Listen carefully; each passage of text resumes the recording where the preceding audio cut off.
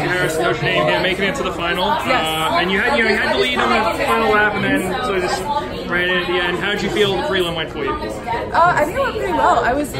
It's always nice to have a screen where you can do like keeping an eye on everyone in the heat. So felt pretty good, like third and fourth lap, but knew I didn't need to win today.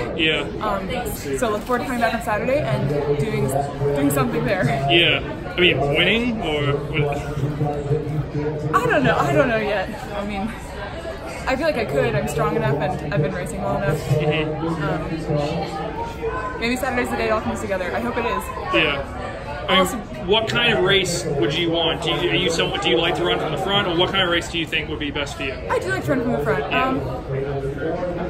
I think this is a field of incredibly talented women. I think it would be super great to see what we all can run, like together, if we're working together. I mean, that'd be awesome. We all need fast times for the summer, so it would be cool if it were just a fast race. And how did that feel? Like 4:12, you're out second off 50 PR. Pretty good. Right?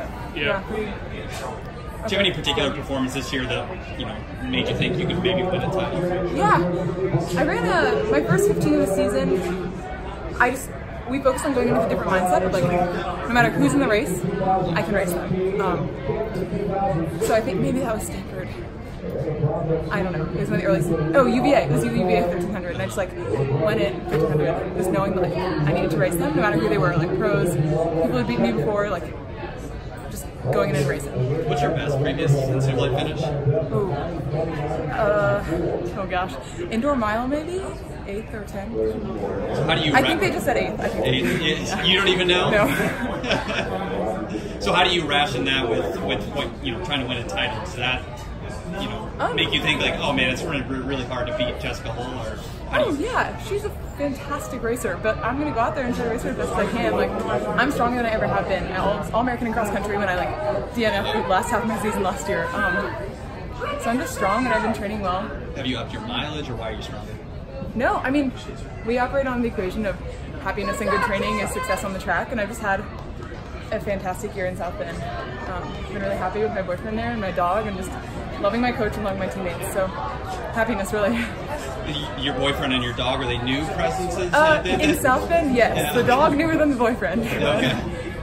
Awesome. And what did it feel like having Hull right on your shoulder in that prelim? Yeah, she was clipping my heels a little bit, but it was fine.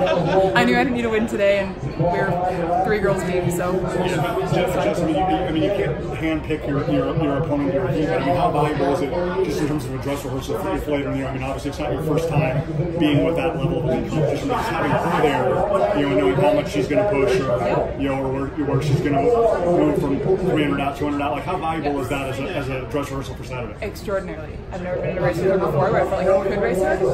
So, like you said, having this dress rehearsal for Saturday was really great. Also, having girls who followed my move was also nice. It's hard running alone, but when you have someone breathing down your back, it makes it a little bit easier.